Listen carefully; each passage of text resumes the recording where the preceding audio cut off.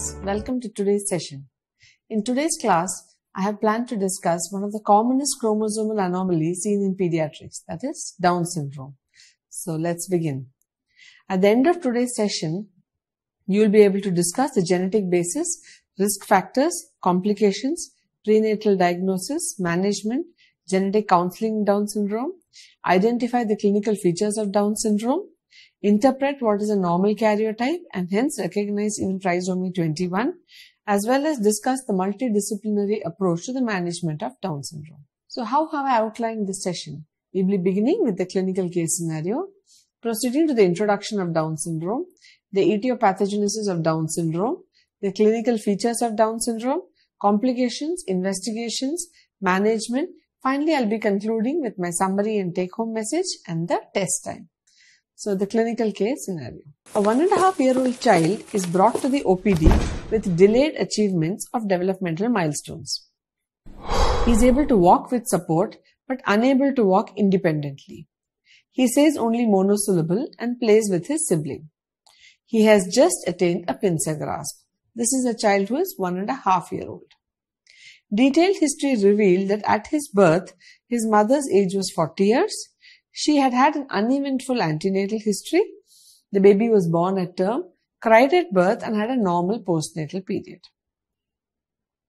On examination, what did we find? Vitals were stable. Anthropometry showed a weight of 12 kgs and a length of 77 centimeters. Head circumference was 38 centimeters. On head-to-toe examination, these following findings were evident. There was a mongoloid slant of the eyes. Hypertelorism was present with epicanthic folds. Simian crease was present in both the palms. Sandal gap was noted in both feet. And the child had a short fifth digit in the hand with clinodactyly. In systemic examination, the central nervous system showed a developmental age of 9 months. There was generalized hypotonia with reflexes being just elicitable and plantars were flexor bilaterally. In cardiovascular system, S1, S2 was heard. There was also a pansystolic murmur heard. Respiratory system, GI system were normal. Musculoskeletal system showed hypermobility of the joints. So with this, we have had lots of positive features in this child.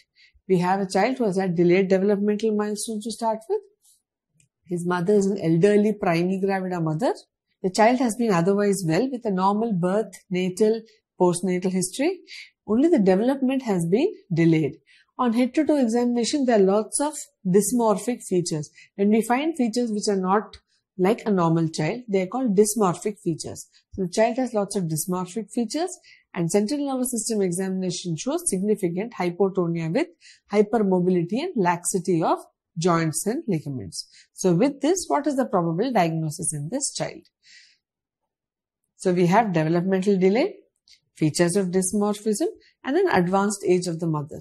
Now these three, especially when we have features of classic dysmorphism. Now the dysmorphism this child has is very specific of a particular syndrome. So this syndrome is called the Down syndrome. In Down syndrome, whatever dysmorphic features I have highlighted, the child looks exactly like that. So most children with Down syndrome, irrespective of their parentage, all the Down syndrome children essentially look like siblings. They all look very, very alike.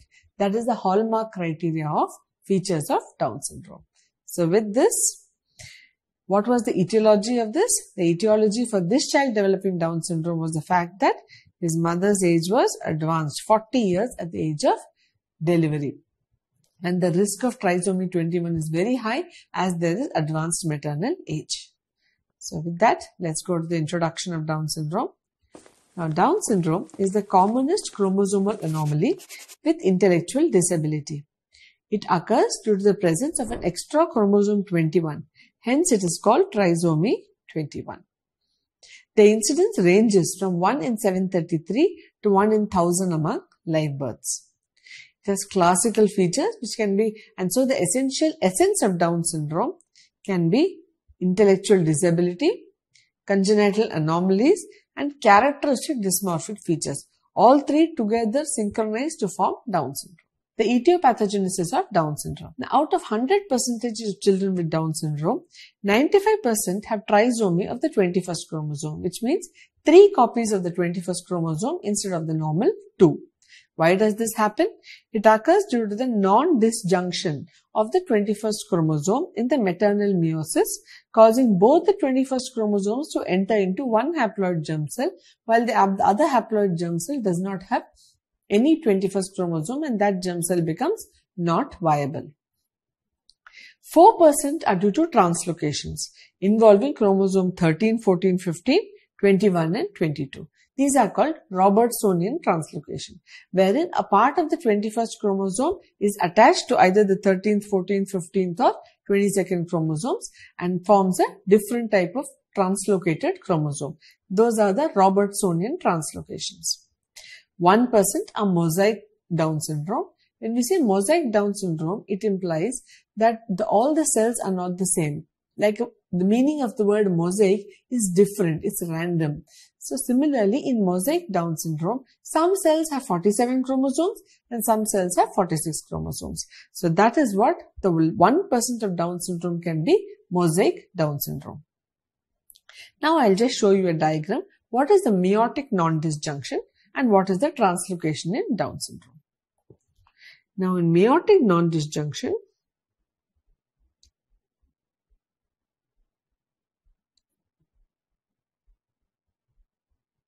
this is a normal maternal cell. Now when it undergoes meiosis, it should form 2 cells. Each cell should have 1 copy of the 21st chromosome. Okay, so this is the normal meiosis, which is normal. Now what happens when there is advanced maternal age?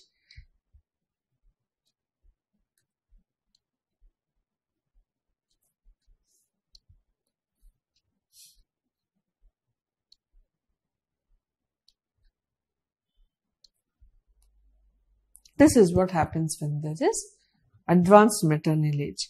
Both the chromosomes land up going to one haploid germ cell, while the other germ cell does not have any 21st chromosome.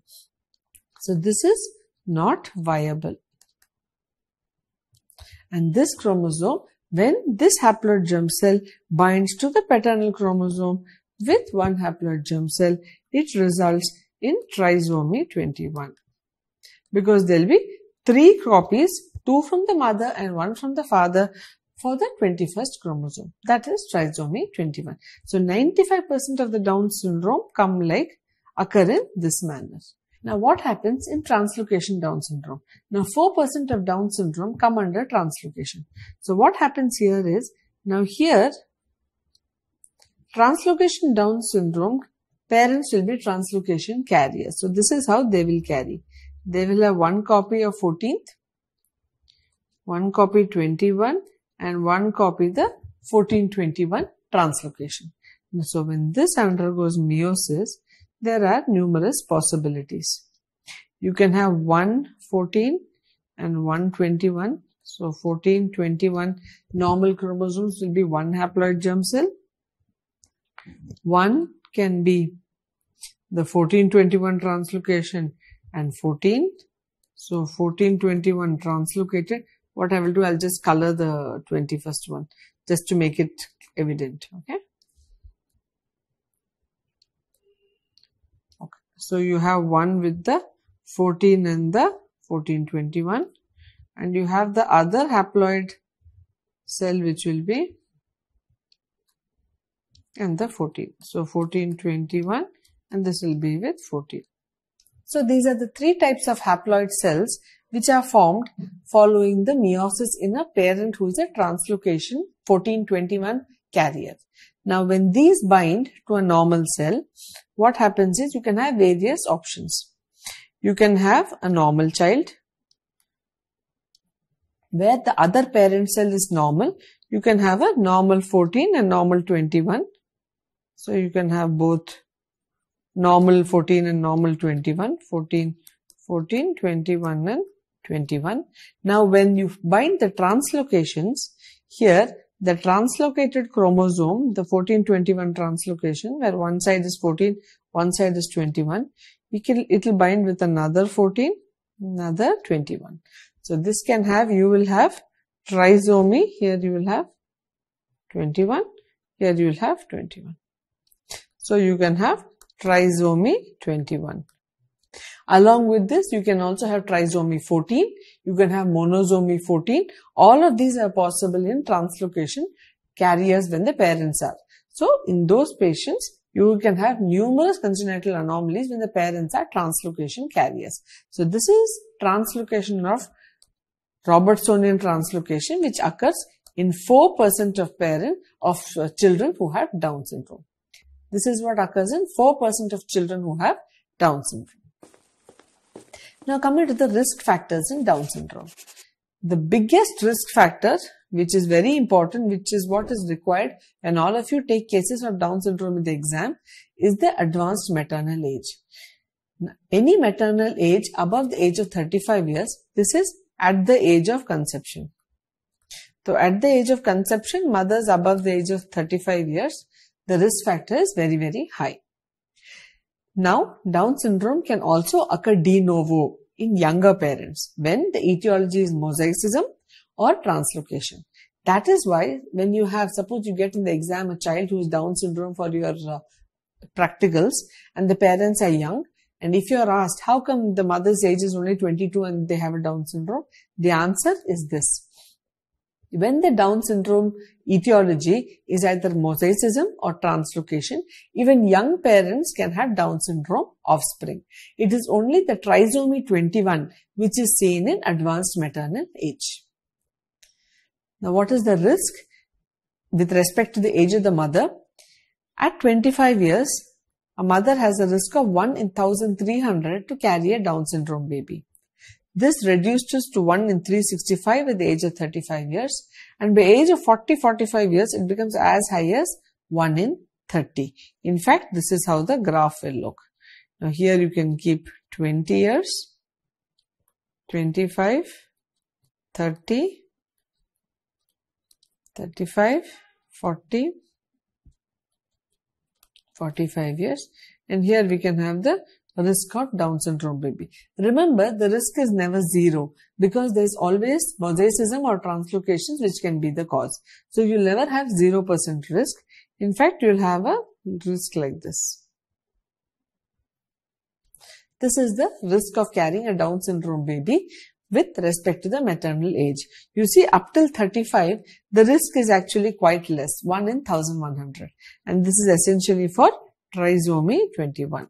Okay, remember, it is not for the mosaicism or the translocation. They can occur de novo. Even with normal parents, mosaicism and translocation can occur because they occur in that fertilization and in that germ cell. It does not have to come from the parents. Okay, so that is how the risk of Down syndrome will suddenly rise when the maternal age gets advanced, especially over the age of 35.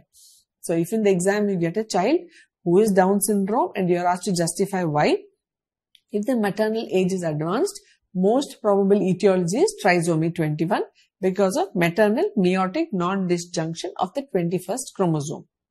Same thing, you have a child who is Down syndrome in the exam, and when you are asked the etiology, the mother's age is only 25 years. That time you are going to justify saying that since the mother is only 25 years and the child has all features of Down syndrome, most probably the etiology is either mosaicism or Robertsonian translocation. Okay. So now coming to the clinical features of Down syndrome. First, developmental delay with intellectual disability. This is the first and very, very important clinical feature in Down syndrome. They usually psychomotor retardation. Now coming to the appearance. Appearance has lots of dysmorphic features. This is very, very important and is usually asked both in the theory as well as in the practical exam.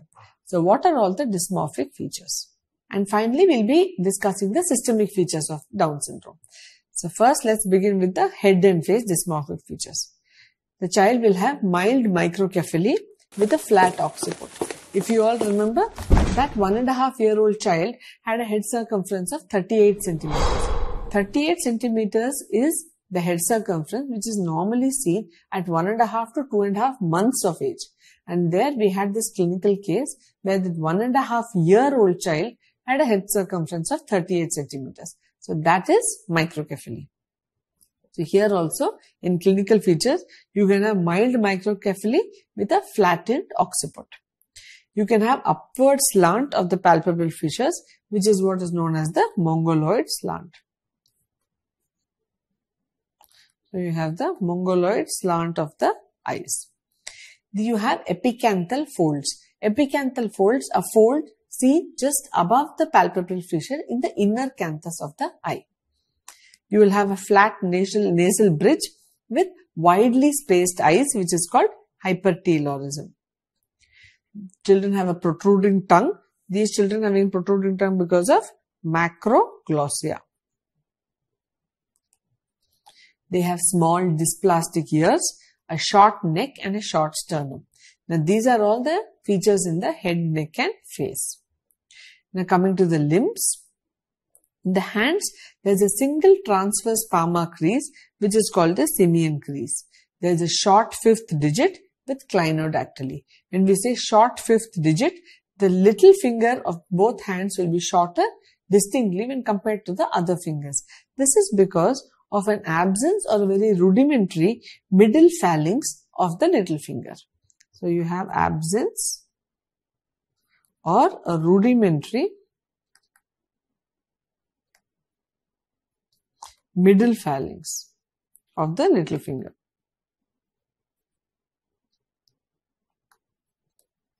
Fifth digit of the hand. Clinodactyly is inward bending of that little finger towards the medial part of the hand. In the feet, what do you see? You see a wide gap between the first and second toe, which is called the sandal gap. It is called sandal gap because in the ancient period, that is the area where the vertical part of the sandal used to be used, where that used to be the part which is used to hold the sandal. So this looks as though there's a gap kept for that. So that is why it's called the sandal gap. And when we look at the sole of the feet, just beyond the sandal gap, we'll have a distinct crease which goes downwards into the sole, a vertical crease. That is called the Kennedy's crease. Now I'll show you the pictures. Now look at these children. All these are 4 different children with Down syndrome. Now here you can see the mongoloid slant of the eyes of this child.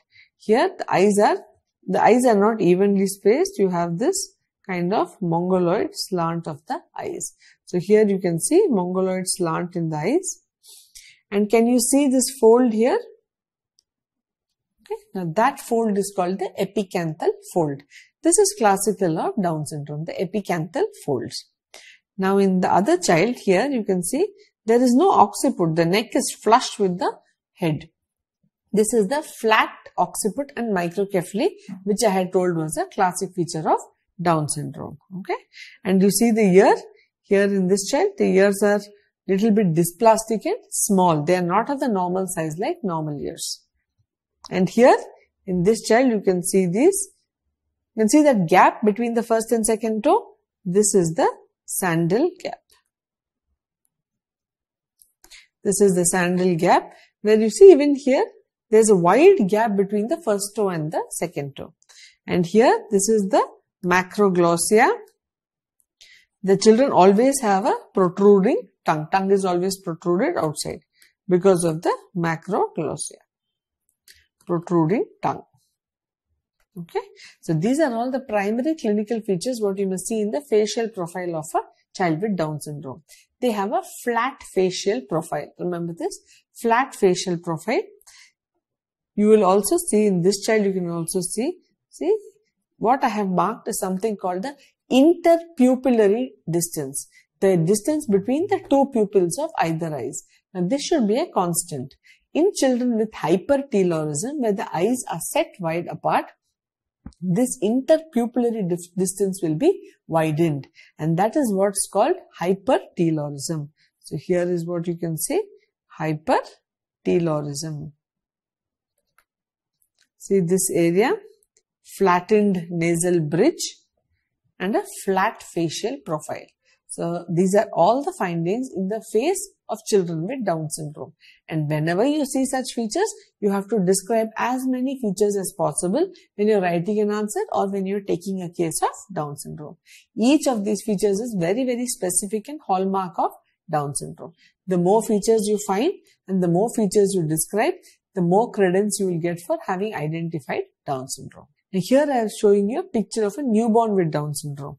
See the eyes are looking, the child is looking down, but when the child looks up, you'll see that classical mongoloid slant of the eyes. You can see this, the distance here looks so wide.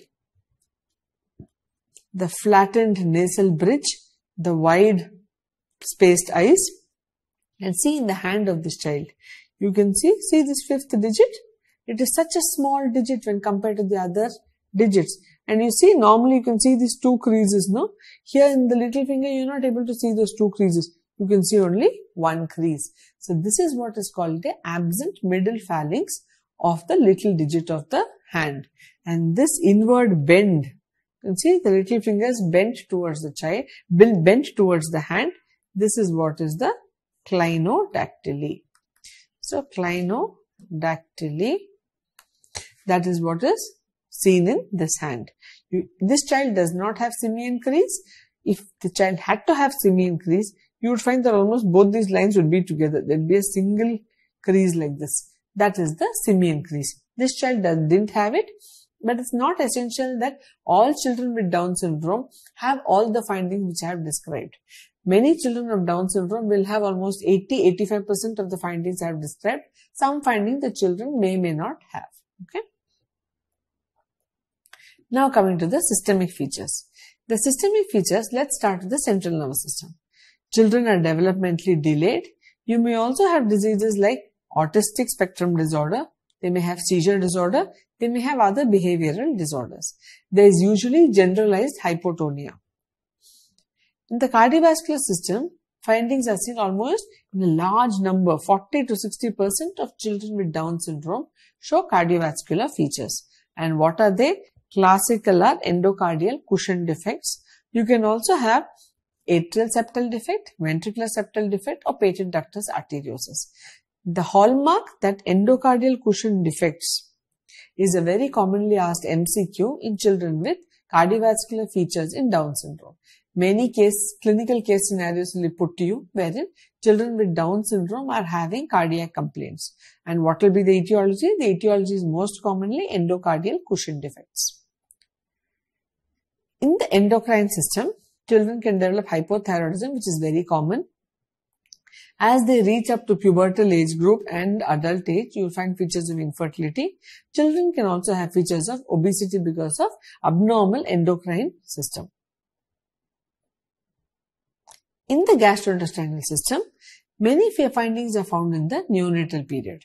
You will have constipation, and when we have significant constipation in exclusively breastfed child, we should evaluate for Hirschsprung's disease. You will also have neonatal conjugated hyperbilirubinemia, where you can have annular pancreas producing conjugated jaundice. Conjugated or prolonged neonatal jaundice.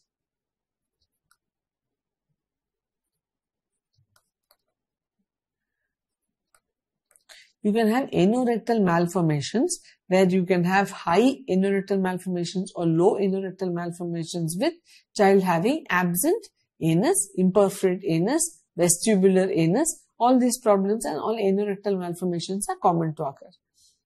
If children start vomiting in the neonatal period, the diagnosis which we should consider is duodenal atresia. Duodenal atresia is a very common feature in Down syndrome, and it seems quite a significant majority, that is 12% of the cases of Down syndrome can have duodenal atresias. There is also delayed teeth eruption in Down syndrome. In the musculoskeletal system, you can have generalized hypotonia with hyperextensibility of joints because of ligamentous laxity.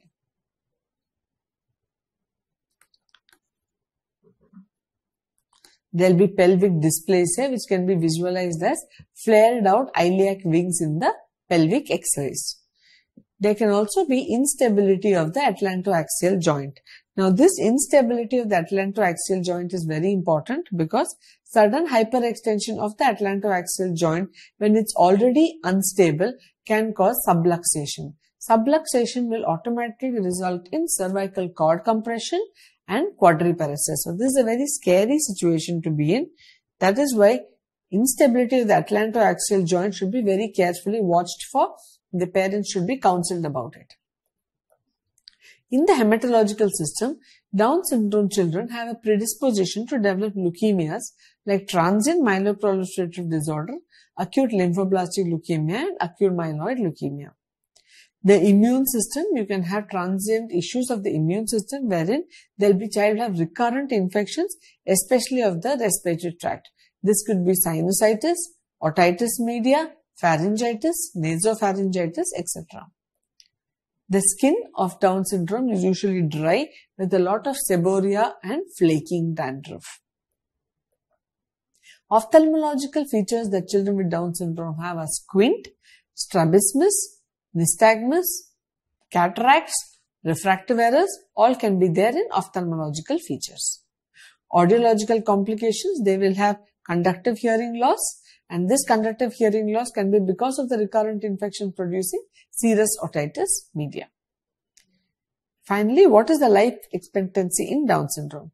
The life expectancy in Down syndrome, when there are no comorbidities, when I say, I don't mean diabetes, hypertension. Here when I say comorbidities, I mean all the other cardiac, gastrointestinal, other abnormalities which we have read in systemic features now. So, in Down syndrome children who have no comorbidities, the life expectancy is 50 to 55 years. Now, there are certain specific criteria in Down syndrome and specific charts. Now, this is important because specific criteria are usually asked as MCQs for the exam, including NEET, and use of specific charts in Down syndrome is required when you are given a case of Down syndrome, especially in your practical exam. Now, coming to the criteria for diagnosis of Down syndrome, it is called the Hall's criteria. In the Hall's criteria, there are 10 criteria for diagnosis of Down syndrome, and where it is in the neonatal period. What are they? Poor Morrow's reflex and hypotonia, a flat facial profile, upward or mongoloid slant of the palpebral features, simple small round ears, redundant loose neck skin. There's a lot of pad of fat beneath the nape of the neck. That's redundant loose neck skin, single palmar crease, hyperextensible large joints, an abnormal pelvic radiograph, and hypoplasia of the fifth finger. Now, these 10 findings are criteria to diagnose Down syndrome in the neonate, and that is what is called the Hall's criteria. Now, coming to growth plotting. This is another specific plotting called the growth plotting in Down syndrome. Now, growth plotting for Down syndrome has specific charts defined as per age and for the various anthropometric parameters. See, this is how the growth plotting in Down syndrome looks like. Here you have the weight for age. Now, this is the weight for age chart in boys who are Down syndrome. And this is the head circumference for age in girls with Down syndrome. Like this, you have weight for age in girls, you have head circumference for age in boys, and you have length for age. Length for age charts in Down syndrome males as well as females, specific to Down syndrome. So, when you get a Down syndrome case in the exam, do not plot the anthropometry or normal chart. If available, always use the specific Down syndrome charts for plotting of the anthropometry when you get a case of Down syndrome. Now, coming to the investigations in Down syndrome. The investigations in Down syndrome are primarily to diagnose whether it is Downs and then what type of Downs it is. And what is most important? Clinical suspicion is primary. When you look at the classical dysmorphic facial features, that's when you start suspecting Down syndrome. After you suspect Down syndrome, then you have to confirm that Down syndrome. And how do you confirm it? You confirm it by karyotyping. What will the karyotyping show? Karyotyping will show 47 chromosomes with 3 copies of the 21st chromosome. Now here I have shown you the normal karyotype. If you see the normal karyotype, you see these are 2 copies of each cell. So you have one from the maternal. So one is the maternal, one is the paternal copy of the karyotype. Like this you have numerous, you can see chromosome 1, 2, 3, like that each chromosome is numbered. And like this you will go down. See here, this is chromosome 21, this is chromosome 22. And here you can see the sex chromosomes. So one is X and one is Y. So this is a boy and this is a normal child. A normal child, boy child, karyotype, this is how it will look. So when you ask to interpret normal karyotype, you will see how many are there. So you will see the big ones, 1, 2, 3, and they are arranged in their descending size order. So chromosome 1, 2, 3 will essentially be bigger. Slowly in the second line, you will find up to chromosome 12, 13, 14 and all. And the smallest chromosomes will be the chromosome 21, 22. And you will have the sex chromosomes in the end. So this is interpretation of normal karyotype. Now see here, this is the karyotype. What do you see here? You see chromosome 1 is okay, 2 is okay. And as you look everywhere, there are two copies exactly looking identical. One from the father, one from the mother. And as you go on and you can see the 21st chromosome. Now what has happened here? Here you can see there are 3 copies of the 21st chromosome as opposed to 2 copies here. This is trisomy 21. So this is a karyotype which reads trisomy 21. Here also this is a boy. Okay. So this is how you interpret the karyotype in Down syndrome, wherein you will look carefully at all the chromosomes as the report is given. And when you are suspecting Down syndrome, your focus will go towards the 21st chromosome. Now, in some children, you may have all the classical features of Down syndrome, but your karyotype will show only 2 chromosomes in 21. This is how the 21 will look. That time, the report will come like normal. And the parents will ask you that you said this was Down syndrome and I have read on internet that Down syndrome is trisomy 21. Then how come my child's chromosome analysis has come normal?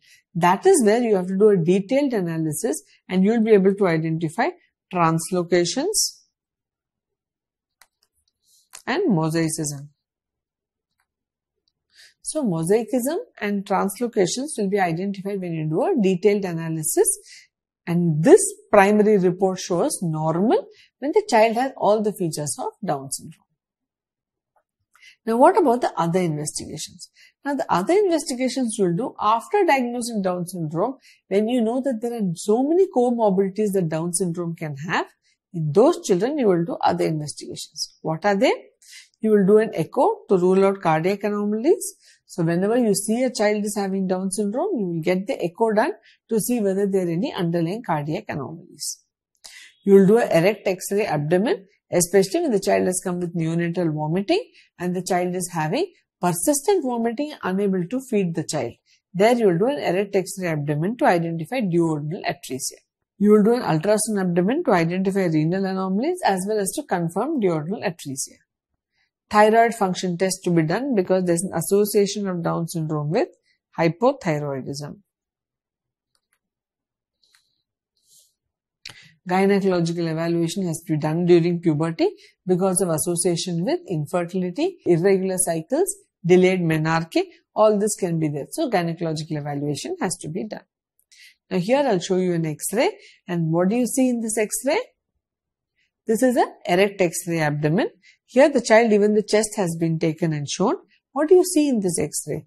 You can see in the abdomen. This is the abdomen of the child. What do you see in the abdomen? You see 2 bubbles. Here one bubble and here one more bubble. So this is called the double bubble appearance. Double bubble appearance. Double bubble appearance. And why do you get it? Double bubble appearance is characteristic of duodenal atresia. Why? Because the stomach bubble is the first bubble. Now the first bubble is the bubble of the stomach. And the second bubble is the bubble of the proximal part of the first part of the duodenum. And it's the second and third part is where you have the atretic segments. So those segments are atretic, so the child swallowed air will reach up to the stomach and from stomach it will reach up to the first part of duodenum. But because of atresia, it can go no further. You can see the entire abdomen here. This entire abdomen is gasless abdomen. So that is all this is characteristic of duodenal atresia. Now I also want you to count the number of ribs in this child. See, I'll help you count, and when I count, I'm counting the posterior aspects. It's only when you want to see lung inflation will you count the anterior aspects.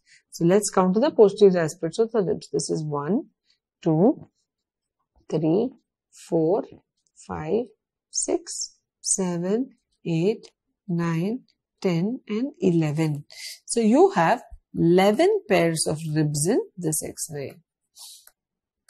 This is also another finding in the X-ray of Down syndrome, where the children show only 11 pairs of ribs. So whenever you have this double bubble appearance, always look for other markers to suggest that this is Down syndrome. So for X-ray of the erect X-ray abdomen in a neonatal vomiting child, if you see a double bubble appearance, the etiology is duodenal atresia. The cause of the etiology is Down syndrome. And after, when you confirm that, you're going to also look at the number of ribs the child has. If you find 11 pairs of ribs, it is more characteristic of Down syndrome. Simultaneously, you can also look at the chest. You may have endocardial cushion defects where you may show cardiomegaly in the child. This child does not have that, but you can have features where you have cardiomegaly and because of the endocardial cushion defects. Now, what are the other investigations to be done in Down syndrome? They are then based upon the complication that is noticed. That is, when you see a child with Down syndrome, you will confirm with karyotyping. Second, what you will do once you have found that it is Down syndrome, you will search for other co-anomalies which need to be treated well up in the neonatal period to prevent complications occurring in this child. Like I described earlier, the cardiac anomalies to be seen, hypothyroidism to be seen, all this needs to be seen. Now, these are investigations which are done when a complication arises. Like, you will do MRI cervical spine. And when will you do it? You will do it when you are suspecting atlantoaxial subluxation. Now, the atlantoaxial subluxation implies the subluxation of the joint between the first and second cervical vertebra. Now, normally itself in Down syndrome, because of a lot of laxity in the ligaments of the child all through the body, even the atlanto-occipital joint is very lax. Sudden cervical movements like sudden hyperextension, sudden flexion, which can occur because the children is essentially hypotonic. That time, this unstable atlantoaxial joint can subluxate. And when it subluxates, it presses upon the cervical cord. So that time, the child may come with quadriparesis and severe neck pain. So that time, you will have to do a MRI cervical spine. When you suspect hematological malignancies, which are common in Down syndrome, you will have to do a peripheral smear as well as a bone marrow assessment in case you are suspecting development of hematological malignancies. Yearly, you have to follow up the child ophthalmologically as well as do an audiological follow-up. Now coming to a very important section, that is the antenatal diagnosis of Down syndrome. Now, when the parents have an option for antenatal diagnosis, always antenatal diagnosis should be done because of the morbidity that Down syndrome becomes to the family of that child. At the 12th week, that is as early as 2 months and 3 weeks, you will have increased nuchal fold thickness. This is all in the fetus. In the fetus, you will have increased thickness of the nuchal fold. Nuchal fold is the fold in the neck of the fetus. Early up in the second trimester, blood test is done called the quadruple screen. Earlier, it used to be called the triple test. But however, the quadruple test or the quad screen or the quadruple screen, all of these are found to be more sensitive than the triple test. Hence, our obstetrician gynecologist colleagues follow the quadruple screening. This is up early in the second trimester. What does it contain? It contains for doing the free beta HCG, unconjugated estriol, inhibin and alpha-fetoprotein in the maternal blood. And this is very sensitive because if this is elevated, you can diagnose up to 80% of Down syndrome fetuses. Once you do a quadruple screen and this quadruple screen comes positive, then it's always better to do an amniocentesis and karyotyping, especially when the risk of Down syndrome is high. Nowadays, many places do detection of the cell-free DNA in the maternal blood. You do have fetal DNA in the maternal blood. So detection of this fetal DNA in the maternal blood is a very minimally invasive technique, and it has almost 98% accuracy in diagnosis of Down syndrome in that baby. So that is why nowadays we are using detection of cell-free fetal DNA in the maternal blood. Now coming to the complications in Down syndrome. First is the worrisome complication of leukemias. Down syndrome children have got a high risk of developing leukemias. It could be simple transient myeloproliferative disease in infancy. It could be acute lymphoid or acute myeloid leukemia. But however, children with Down syndrome who develop acute myeloid leukemia have got a much better prognosis than developing acute myeloid leukemia in a normal child. Now, atlantoaxial subluxation. 15% of the Down syndrome children have this malaligned C1, C2 vertebra. And this is when such children have increased hyperflexion or hyperextension of the cervical spine. There is risk of spinal injury because of compression of the cervical cord when this occurs. This C1, C2 vertebra, the minute the child hyperextends or hyperflexes the spine, the joint subluxates, and when it subluxates, it presses upon the cervical cord and presents with features of quadriparesis. So this presents with quadriparesis. Obstructive sleep apnea. Now I had shown you that children have macroglossia or protruding tongue. So when they have macroglossia and protruding tongue, when they sleep, the tongue will fall back. That can produce obstructive sleep apnea. Children with Down syndrome can have early Alzheimer's disease and develop advanced aging and dementia as early as in the 4th decade. They also have lots of psychiatric issues, which is what we see very commonly. There's aggression, there are a lot of behavioral disorders. Almost 20 to 40% of Down syndrome children have lots of behavioral disorders. Now the management of Down syndrome. Important thing in the management of Down syndrome is that it is a multidisciplinary therapy. It involves physiotherapy, ophthalmology, speech and audiology, pediatric surgery and behavioral therapy. First, the neurodevelopmental therapy. Here the child is engaged in play, and as the child plays with lots of toys and lots of gadgets, the child is able to have strengthening of various muscles, and this hypotonia becomes better and the child is able to achieve various milestones. Ophthalmology treatment of the squint and the refractive errors has to be done, and this has to be done before neurodevelopmental therapy because a child who cannot see will not gain milestones. Speech and language pathology assessment as well as audiological treatment. When you have this conductive hearing loss, children may require hearing aids, may require ENT examination and drainage of serous otitis media, Grome insertion, all that may be required. So that has to be treated. Then audiological evaluation has to be done, and after that speech and language have to assess, and then we have to start language therapy for language delay. Management of Down syndrome also includes behavioral therapy to address the autistic features, behavioral disorders, developmental issues, along with vocational therapy. Treatment of recurring infections is very important. Pediatric surgical management you will require if you have neonatal issues, neonatal vomiting and duodenal atresia, if you have annular pancreas and neonatal jaundice, if you are having Hirschsprung's disease and neonatal constipation. Cardiac management is very important because 40 to 60 children present with cardiac issues. So whether these can be managed medically or whether we will require surgical intervention and management of the cardiac condition is very important. Thyroxine supplementation, what I have seen, is regularly required in many children with Down syndrome. If not in childhood, during puberty, many children will require thyroid supplementation. Special schooling is important because children with Down syndrome have psychomotor retardation. That is, they have intellectual disability. So because of their intellectual disability, they are unable to perform like normal children in class. Hence, they will require special schooling, and they are very good in performing arts and music.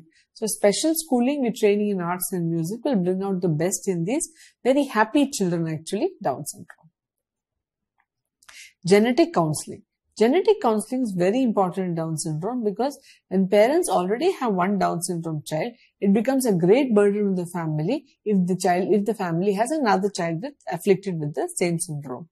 Hence, we have to see the risk of transmission or the risk of recurrence of Down syndrome in the future pregnancies and counsel the parents accordingly.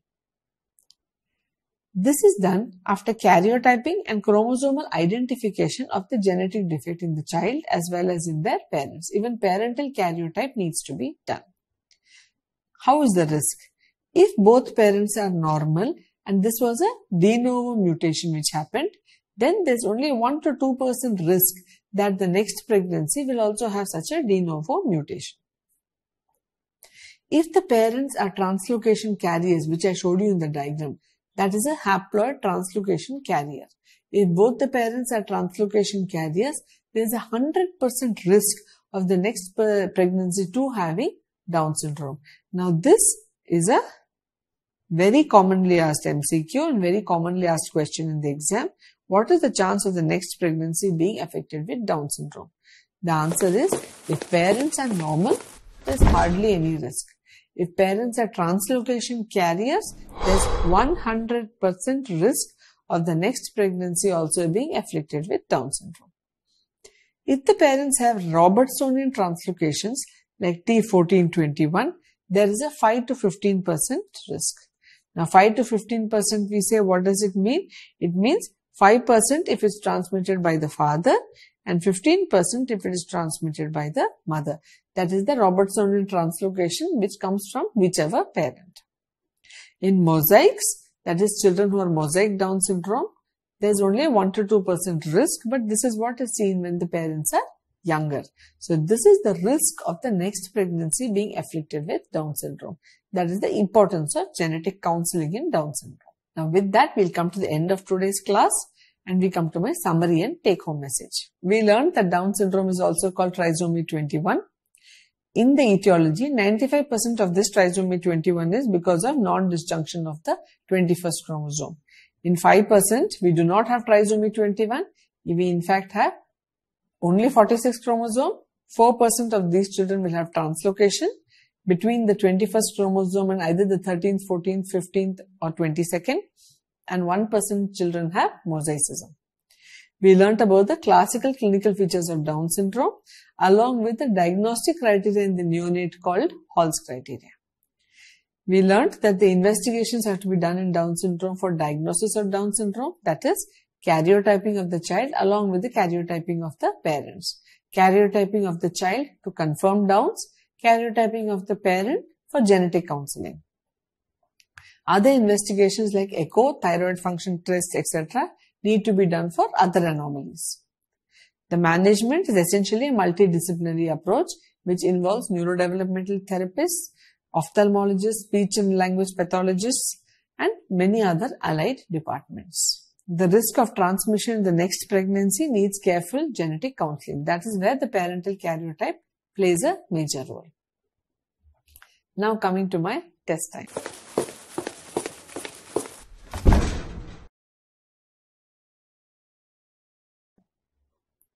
A 45-year-old mother brings her 3-year-old child with mongoloid slant of eyes, hypertelorism, microcephaly and simian crease.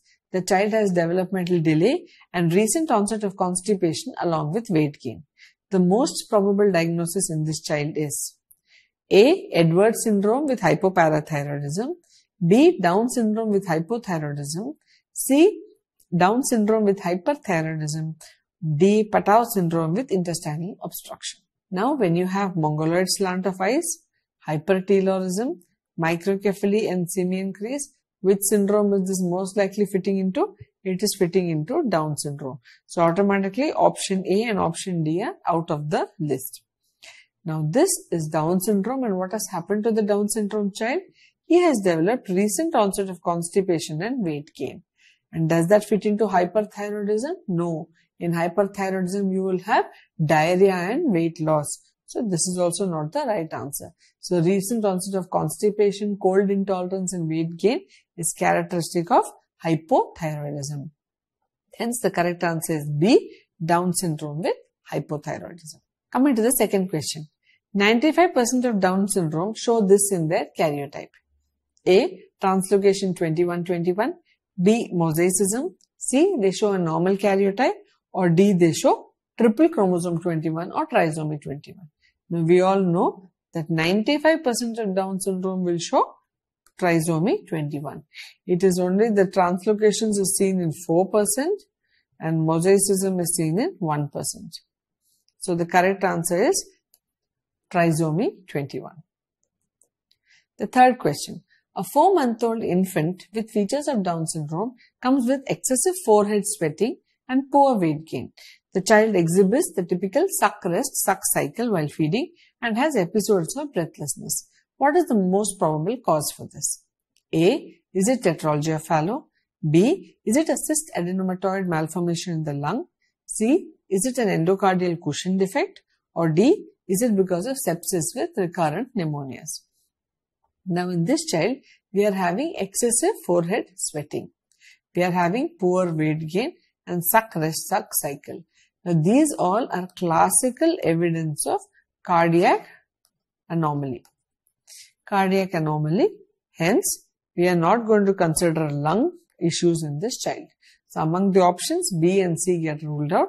You have either tetralogy of Fallot or endocardial cushion defects. Now this child has no cyanosis. Now when there is no cyanosis, automatically tetralogy of Fallot gets ruled out because tetralogy of Fallot is a cyanotic congenital heart disease. So the correct answer is endocardial cushion defect. Plus we also know that 40 to 60% of children with Down syndrome have cardiac anomalies, and the most common cardiac anomaly in Down syndrome is endocardial cushion defect. Coming to the fourth question. A newborn is born with mongoloid slant, hypertelorism, simian crease, hypotonia and comes to the NICU with recurrent vomiting. The X-ray of the child shows double bubble appearance. What is the most probable diagnosis?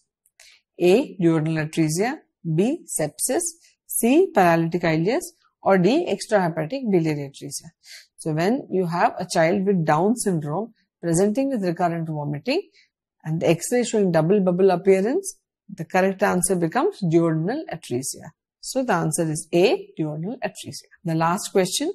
All the following features have been seen in a child with Down syndrome except A. Simian crease, B. Sandel sign, C. Dance sign or D. Kennedy's crease. Now we know the single transverse palmar crease is called the simian crease. It's seen in Down syndrome. We know the Sandel sign or the Sandel gap is seen as the increased gap between the first and second toe. So that is also seen in Down syndrome. We know the Kennedy's crease is the crease on the sole of the foot. It's a deep vertical crease that is also seen in Down syndrome. So the correct answer is that the sign which is not seen is called the dance sign. And that is what is not seen in Down syndrome. To go further, where is this dance sign seen? Dance sign is seen in intussusception. It is called sign de dance. This is an empty